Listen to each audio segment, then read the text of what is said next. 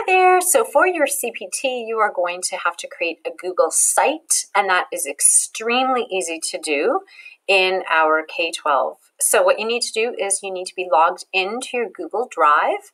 So remember, you're going to go to google.com and you're going to sign in, and then you know that you're signed in because it'll have either your picture, your icon, or your initial here.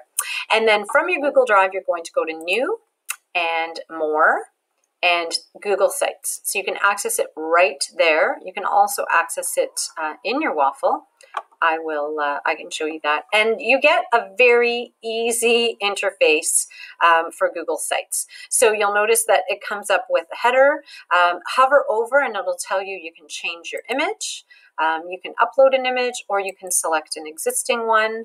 Let's just pick this one for now. Or you can upload a special one. Then you can call your web page what you want. So this is my All About Me, maybe. Okay, you can reset it if you want. You can have a banner like I have. You can have title only or a large banner. Okay, I like just the banner. All right, so then in the body of your site, you have options here. So you can insert either a text box or an image, and you can search or use an URL, or you can actually upload by going upload and picking something that you want to include. So there's my motto maybe. You have the world at your fingertips. What are you going to do with it? One of my favorite quotes. And now I have a text box here. You'll have to play around with this a little bit. So I can make this text box a little bit smaller. I can go to see where there are dots there and I can pull it down. So now I have text together with an image. And again, I can take that image, I can crop it if I want. In this case, it doesn't give me a lot of choice here. I can add a link so that it's hyperlinked. And then I can certainly replace the image. And I'm going to put my favorite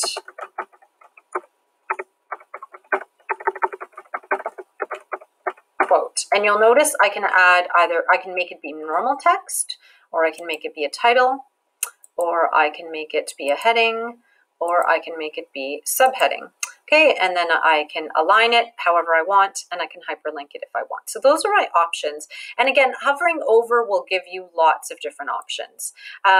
If I want to embed something right from my Google Drive, I just click on my Google Drive, and I can pull in a presentation, for example, and put it right in there.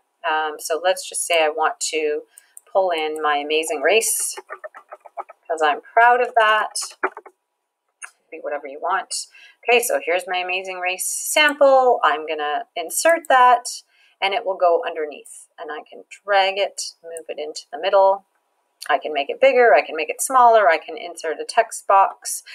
So anything down here is, again, your Google Docs, your slides, your sheets, they are embedded in your Google site. Okay, if you go to themes, so you might like the fact that it's sort of things are showing up this way. I can change the color of things. Now that doesn't show very much. Let's go there.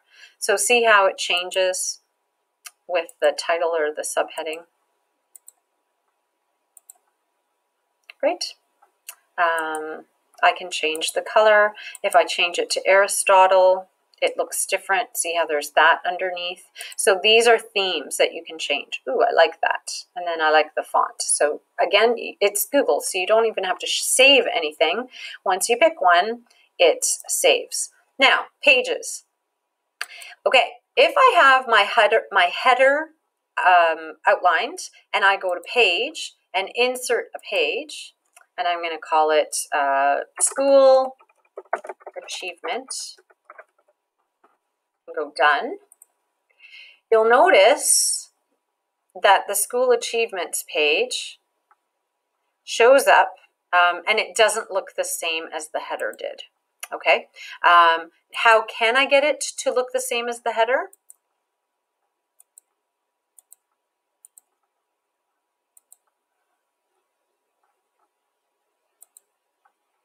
If I go to pages and plus, it should have done that. So it was isolated, and I press new page name. And I'm going to put awards, maybe, and done. And let's see if it does that.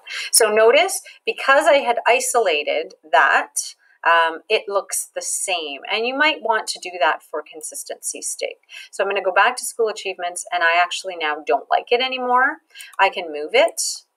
I can make awards go under, school achievements to go under awards if I want, or I can use the 3 dots, which always mean more, and I can actually remove from the site. If you want to have just one page, so again, let me put that and add a page and call it achievements and go done. Just say I want achievements to fall under, oh, that's not nice. So I'll have to make it a little bit longer. If I want achievements to actually fall under or with awards, I would put it together and see how it just sort of did that. So now awards has a drop-down menu, and these are sub-pages. Really, it's drag and drop. The one thing you need to remember is you have to press publish for your site. And you can give it a web address. So I can put my name,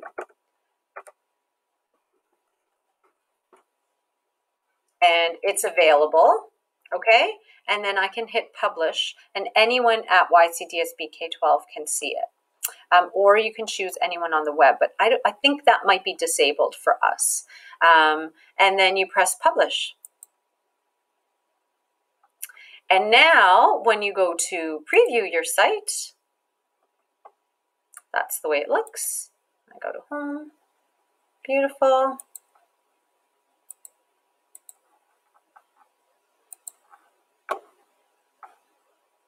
It shows you what it looks like on different things as well. Okay, and then that's it. And then if you want to see what your site looks like, you have to go here, down, publish options, view published site, and then I'm going to unpublish this actually because I don't necessarily need it to be out there for the world. But view published site would give you the URL. If you have any questions, please come to the Library Learning Commons or ask a friend because it's very, very intuitive. So good luck and have fun.